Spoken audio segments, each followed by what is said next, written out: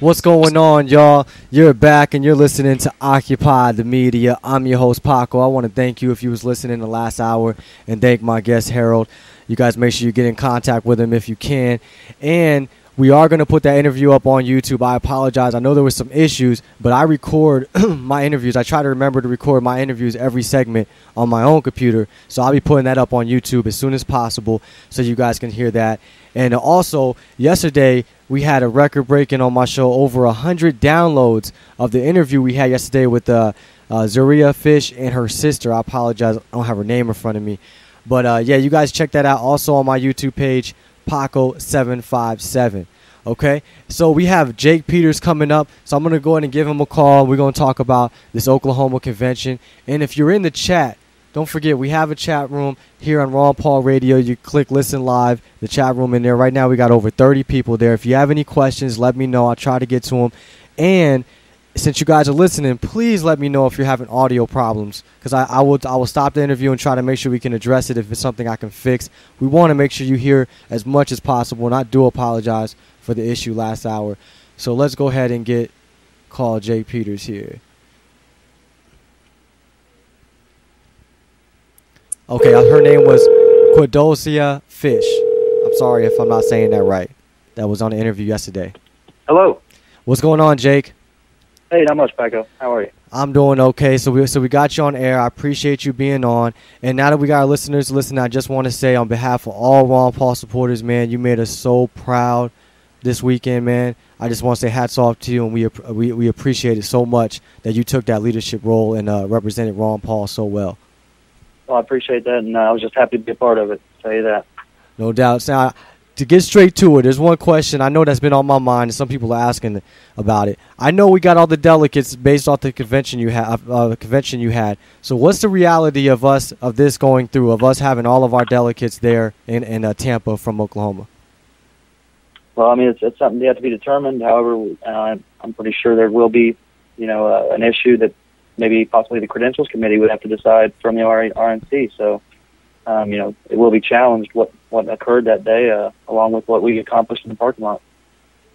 Okay. So we were talking with the sisters yesterday about what went down. She pretty much hit up all the points. So I want to get to basically where you came into play.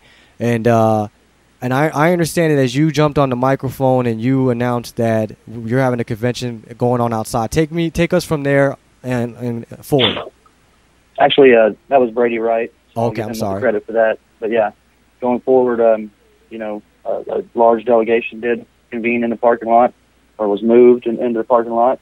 With the realization that the adjournment was forced through against the rules and against calls for appeals to the chair, and division couldn't be accomplished with a third of the convention hall closed off to sight from the chair. So, upon moving that convention to the parking lot, nominations were taken from the floor for a new chairman, noticing that that chair position has been vacated, and I was nominated and elected, so I was happy to serve in that role.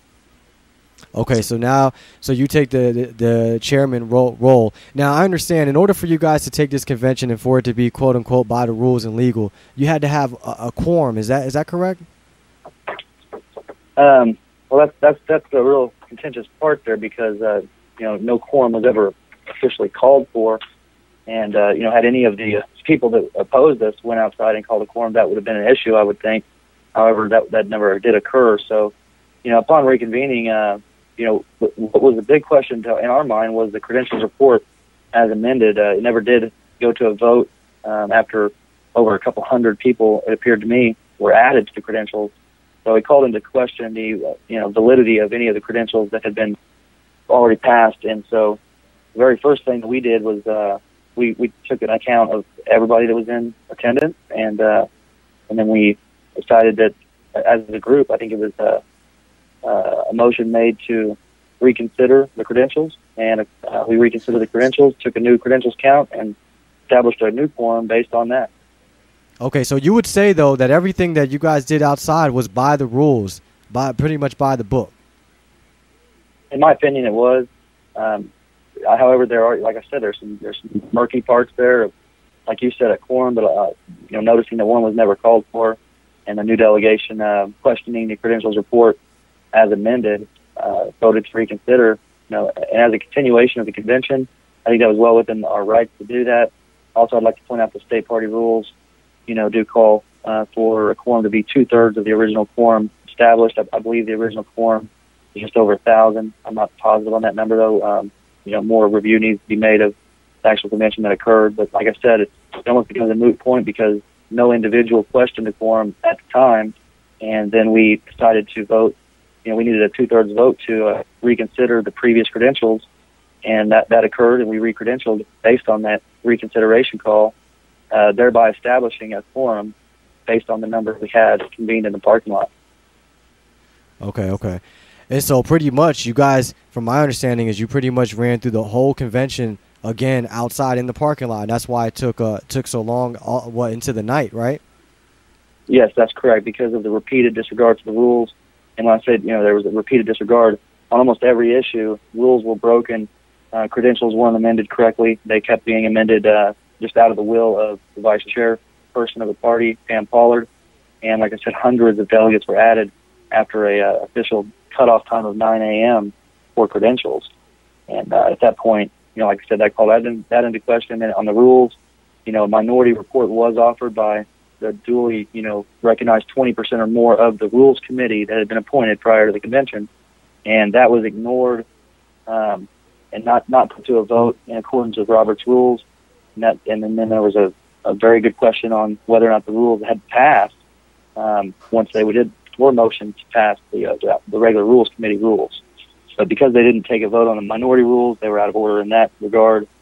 And so everything that they did was in question. Going to the next item, the election of delegates and alternate delegates to the National Convention was not done by a roll call vote. And Rule 18D of the State Republican Party rules specifically say that election of delegates at large and alternates at large shall be by roll call vote. And what that is there for is so that it gets calculated based on the apportionment. Because if you understand this process at all, you'll know that there's open delegations, and then there's delegations that have assigned delegates and assigned alternates. When a county has, for instance, 50 votes, if they're a delegate/alternate delegation, they have their 50 delegates named, and only those delegates can appear on the floor, or in their absence, an alternate from the alternate pool of delegates. Well, that gives them, their 50 votes, as long as they have enough people there to claim their 50 votes. In an open delegation, your vote can be fractionalized as a delegate, or weighted, should I say, or apportioned. And the way that works is, if you have 50 votes authorized and you only have 25 people show up, everybody can have up to 2 votes. So, if only 10 people showed up, you could get 20 votes still out of that 50 votes that's authorized to you. But on the other side, you can't have that. You have to be, a body has to be there. That's correct. Well, in an open delegation, each delegate can represent up to 2 delegate votes. And so when you have delegations that show up with only half their membership, they get 2 delegates each. So a simple head count won't suffice, for the election of delegates or alternates, because every delegate has a varied, delegate vote. And for instance, if you have 50 authorized votes, you have 100 people show up, each delegate there in that delegation only gets a half a vote. So it's very important in elections to go by the roll call vote, which has been also calculated according to the apportionment and how many votes each of those delegates is authorized by party rules. And they weren't going by that? No, they did not. They did a voice vote on the election of the executive committee slate of delegates and alternates, and that was challenged at the time, challenged later, and that it didn't stand. They would not do it, would not take it by apportionment vote. Okay, I want to talk about those challenges when we get back. We're about to head to a break. I hear the music coming in. So just hold on the line for me, and we'll be back after the break. This is Paco, your host. You're listening to Occupy the Media. We'll be back.